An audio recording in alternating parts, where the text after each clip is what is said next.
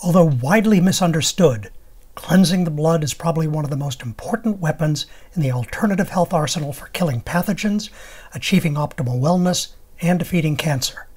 What we're talking about is using herbal blood cleansers to eliminate systemic pathogens, remove toxic residues from the blood, stimulate the lymph system, which is essential for keeping your blood clean, and destroy rogue cells to assist your immune system in minimizing the chances of malignant growths taking root in your body. A good blood cleansing formula can literally drive bad things out of your body or prevent them from entering in the first place. So what exactly is a blood cleanser? First of all, the very name blood cleanser is really a euphemism. In fact, this formula and almost every herb in it is considered by herbalists to be anti-cancer, though not acknowledged as such by government agencies. Variations of this formula have been used for hundreds of years by Native American tribes. Nowadays, you'll find versions such as the Hoxsey formula, Essiac tea, Jason Winter's tea, and my own blood cleansing formula. Not surprisingly, as we go through the individual herbs typically found in this formula, you'll find that many of them are on the FDA cautionary list, and virtually all of them are on the Canadian list. On the other hand, you'll also find that a number of studies actually support what herbalists have been saying for decades about these herbs' remarkable properties. In any case, since we can't talk about the cancer preventive properties of specific formulas, let's talk about the individual herbs found in this formula and why they work. Native Americans have used chaparral for centuries as an anti-cancer remedy. In fact, it is the cornerstone of most anti-cancer herbal formulas. Exactly how it works is open to debate, but some of the main actions are: it's one of the most powerful antioxidants in nature. The primary biochemical responsible for this is NDGA, nordohydroguariatic acid. NDGA is so effective that it is often used as a food preservative. Chaparral is also antipathogenic. In other words, it kills viruses, bacteria, and parasites. It has even shown promise with herpes. It cleanses the lymph system. It cleanses the blood. It cleanses the liver. It cleanses the urinary tract. And it's a natural chelator that clears heavy metals from the blood. Studies show that chaparral may also inhibit uncontrolled cell proliferation as well as damage to DNA. And a number of university studies have indicated that chaparral can destroy and dissolve many types of tumors. And don't believe the nonsense you may read on the net about liver damage being associated with chaparral. The reality is there are no studies that support these claims. In fact, following a lengthy investigation, a panel of medical experts concluded no clinical data was found to indicate that chaparral is inherently a hepatic toxin. In late 1994, this report was submitted to the FDA, and chaparral was subsequently given a clean bill of health by the American Herbal Products Association. And in 2001, a retrospective clinical study published in the Journal of Alternative and Complementary Medicine found no evidence of liver toxicity from the use of low-dose chaparral. The bottom line is that chaparral can be found in most blood cleansing formulas, and quite simply, when it comes to cancer, there are a number of studies that show the benefits of chaparral and NDGA. And then there are the numerous studies that show that NDGA is more effective than acyclovir when it comes to treating HIV, herpes simplex, and the human papillomavirus. Then there's red clover. It's another staple of herbal blood cleansing formulas and has a long history as a medicinal herb. It's an excellent blood purifier that over time gradually cleanses the bloodstream and corrects deficiencies in the circulatory system.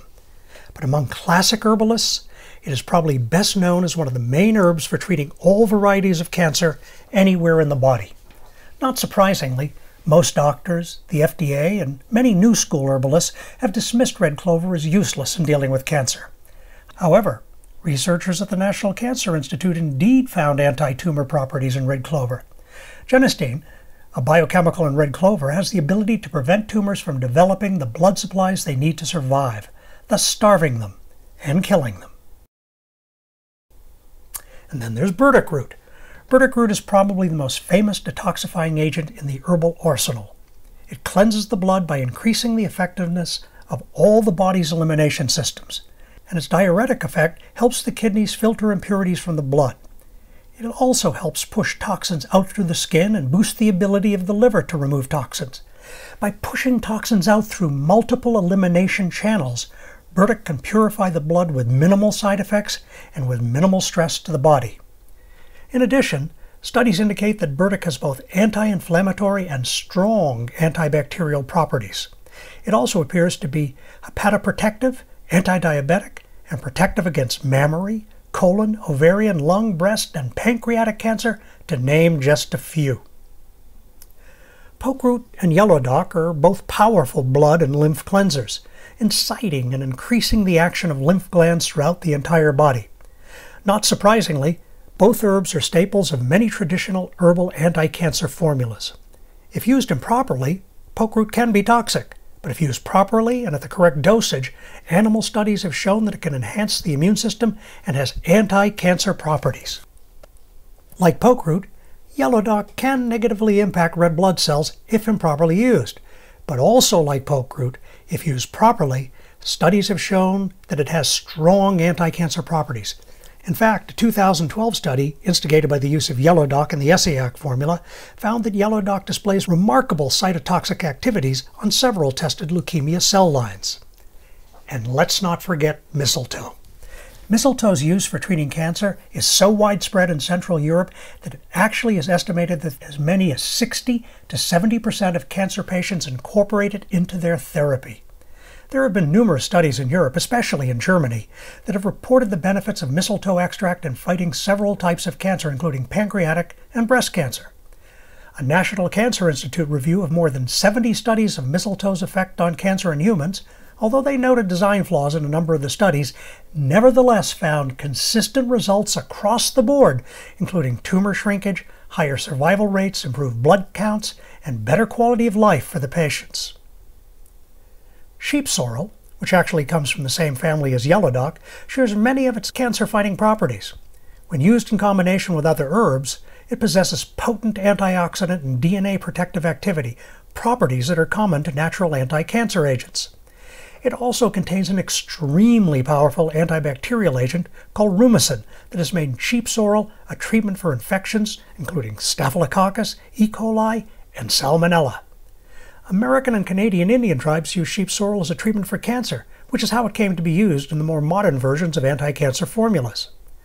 Dr. Chester Stock at Sloan Kettering in New York studied sheep sorrel for over 3 years in the mid-70s. His conclusion was that sheep sorrel was found to be responsible for the destruction of cancer cells in the body and inhibited metastasis by actually causing cancer cells to return to the original tumor site. Not surprisingly, this information was not made available to the public. But even more disturbing, when the Canadian Ministry of Health and Welfare saw the study, they immediately banned sheep sorrel from sale and distribution. The use of cat's claw, or Encaria tomentosa, dates back before recorded history among South American Indian tribes who used it for a variety of purposes. Nowadays, the plant is recognized by herbalists mainly due to its antioxidant, anti-inflammatory, anti-cancer, and diuretic properties. Because of its anti-inflammatory properties, cat's claw is frequently found in formulations designed to treat rheumatoid arthritis and osteoarthritis.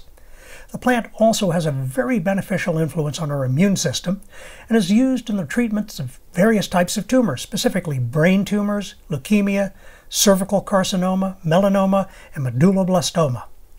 And it is also used as an herbal supplement for HIV patients. The anti-tumor activity of Encaria tomentosa has been verified in a number of studies, even though researchers can reach no agreement as to which components in the bark are most responsible. Fortunately, not knowing which part to isolate and patent may be a problem for researchers and pharmaceutical companies, but not for us in the alternative health community, as long as we use an herbal extract that contains all components rather than isolates. Then there's bloodroot. Bloodroot has been researched and found to be a potent cellular support agent in addition to being a potent anti-cancer agent. Outside of the laboratory, it has been used to treat tens of thousands of people over the last century and a half.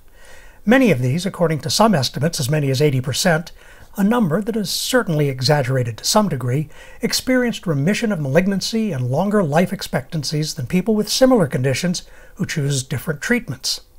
Nevertheless, research supports the general direction of the anecdotal evidence. Peer-reviewed studies indicate that, like cat's claw, it is the alkaloids in bloodroot, particularly sanguinarine, that are most likely responsible for its cancer protective benefits. In fact, Laboratory studies have shown that it can help with prostate, breast, and pancreatic cancer, as well as many other types of cancer by causing cancer cell apoptosis. In other words, it kills cancer cells without harming healthy cells. Oregon grapefruit is frequently used by herbalists as a blood cleanser, and as its extremely bitter taste would suggest, to stimulate the liver and gallbladder.